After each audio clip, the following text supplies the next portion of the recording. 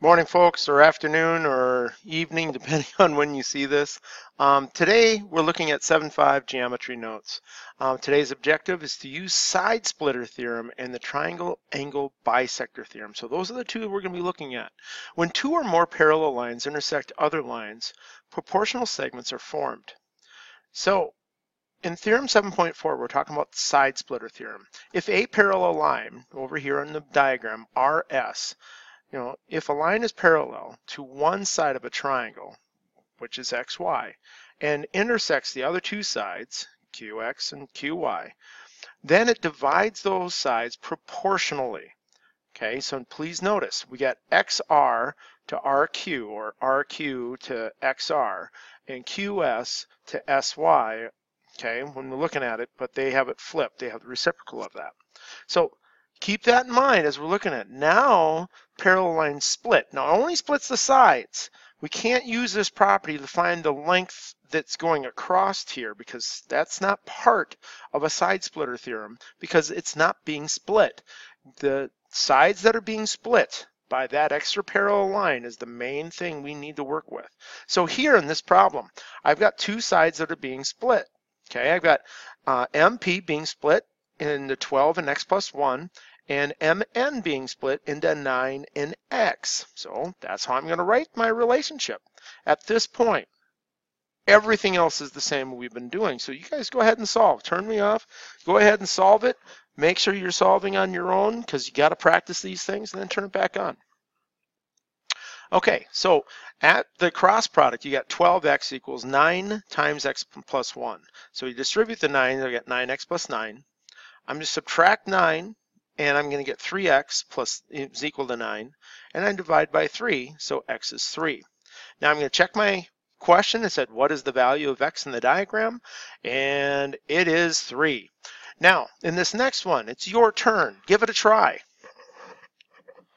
Keep in mind, it's side splitter theorem, and it's pretty much the ratio that's already sitting there in front of you. You just have to write it down, do the cross product, get it done. So go. Now, you should be done. You've turned it off, and you are ready to check your work, not do your work. So we got a to a plus 4, and I got 12 to 18. Once I get that set up, it's cross multiply, 18a, and 12 times a plus 4.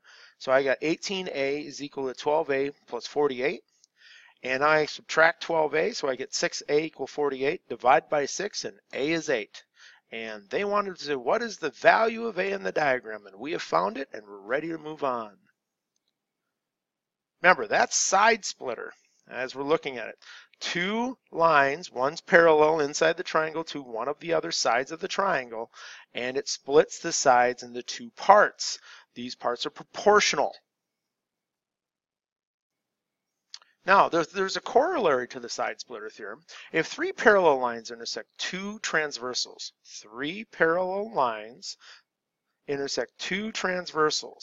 then the segments intercepted on the transversal are proportional. Check it out, it's proportional, okay? So I've got a problem here where I've got more than three parallel lines, okay, intersected by two transversals, okay, and I can set this up as far as the openings. The openings are proportional. So 3 campsites are shown in the diagram. What's the length of site A along the river? So site A along the river is right here. Please keep in mind these are parallel, much like the side splitter theorem when we're working with them. So when I set this up, I should be looking at the idea that I'm going to set up like relationship with corresponding sides. So I've got x here, x is to 8, as 9 is to 7.2. And I'm just setting up corresponding sides on the same side that are split, okay? So now I cross multiply, and I find out that 7.2 and x is 10, so site A is 10 yards long along the river.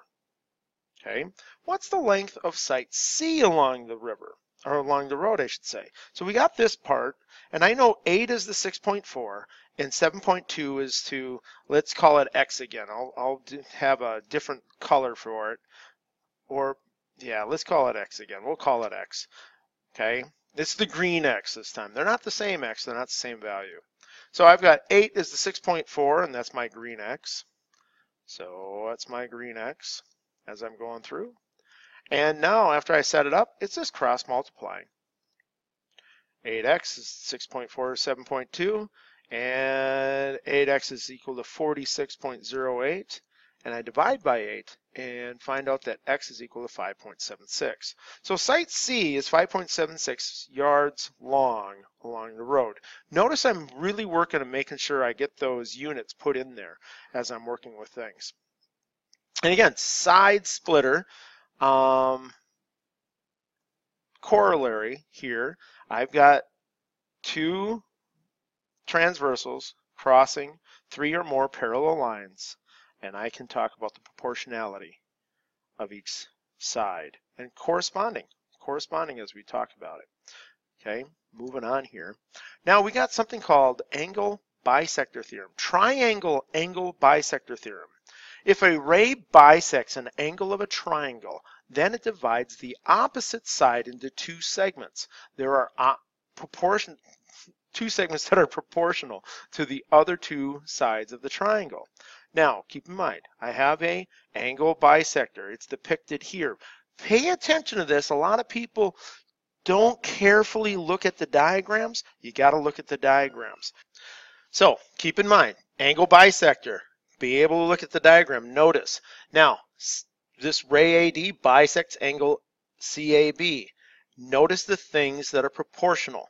CD is proportional to DB, okay? CA is proportional to BA as we're looking through this.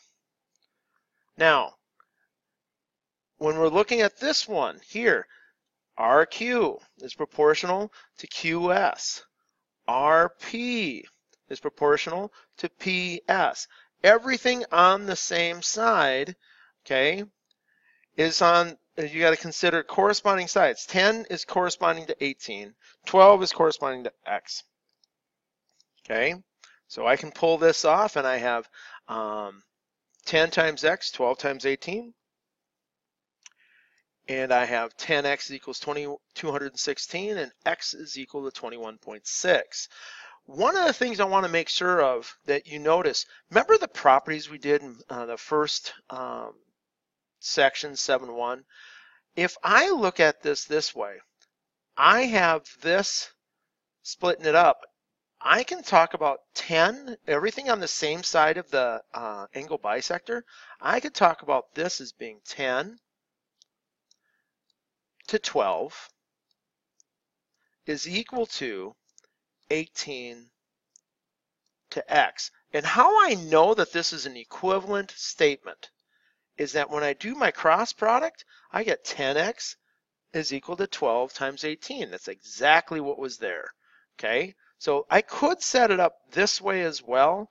I got 10 to 18, 12 to X, or 10 to 12, 18 to X. Both are equivalent statements. But I'm going to go on to the next one and set it up the way the property talks about it. And here I've got y to 24 and 9.6 to 16. Angle bisector, look for it, because not just because it's got something up there, because it could be something else splitting up the triangle. So now I've got y is the 24, 9.6 is the 16, and now you go ahead and get the solve on. Give it a try. Remember, turn off the video and give it a try.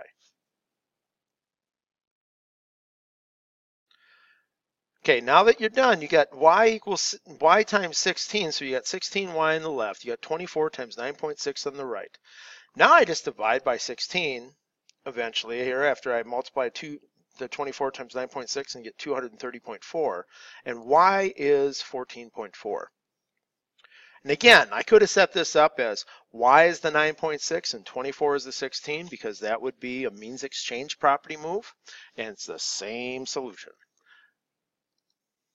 Now, in this one, your self-quiz, figure out what should go here based on what's happening in this diagram. So A is to B as what is to E? A is to B is, oh, D.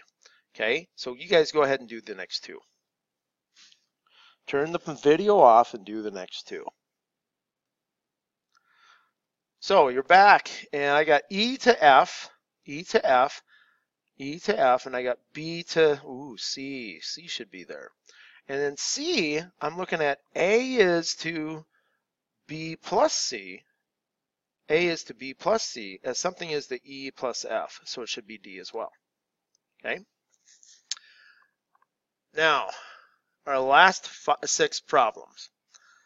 Give them a try, see what you know. And here, this is side splitter. Notice it's side splitter. And notice how I'm saying the property as I'm working with it. I can go X is the 10 and 15 is the 30. Okay. And notice how I got 15. I went 45 minus 30 to get 15 right here. And that's what I'm going to set up. And I'm going to cross multiply. I get 30x equal 150 and divide by 30 and I get X is 5. This next one, I've got angle bisector theorem going on. And remember, I've got 12 is the 16, X is the 20, and that's my setup. Cross multiply, 240 equals 16x. Okay, dividing by 16, I get X is equal to 15. Next, I've got another angle bisector. Okay, I've got X is the 25, 9 is the 15. And I'm able to get that set up. So X is the X times 15, 9 times 25. So that's going to be 225 is equal to 15x. And 15 dividing into 225 is 15. Now, this next two are working with side splitter. Okay, so I've got side splitter actions coming on. I've got side splitter, so I've got X is the 62, 70 is the 56, and I cross multiply to get those done. So 70 is times 62 and X times 56. So I got 56X equals 62 times 70. I multiply that out and I get 4340. Dividing by 56, I get that X is 77.5. Now, the last one here is probably a more difficult one because of the stuff I've got to do with it. But work through it one step at a time. Okay, don't get overwhelmed. But here I'm looking at 9 is the 4x minus 2, and 12 is the 3x plus 2. So 9 is the 4x minus 2, and 12 is 3x plus 2, corresponding sides. Okay, so now I'm looking at this, and I've got 12 times 4x minus 2, and I got 9 times 3x plus 2, and I distribute, and I get 48x minus 24, and I get 27x plus 18. Now I'm just going to combine like terms. I'm going to subtract 27 and get 21 minus 24 plus 8 is equal to 18, and then subtract 24 or add 24, and I get 42. And I've divide by 21 and X is 2. Hopefully those went well for you. And remember, this is 77.5 feet. This one, I don't have any other units on these, but pay attention to your units when you're done with your problems. That should be the end of notes. Okay, so you're done with your notes for 7.5.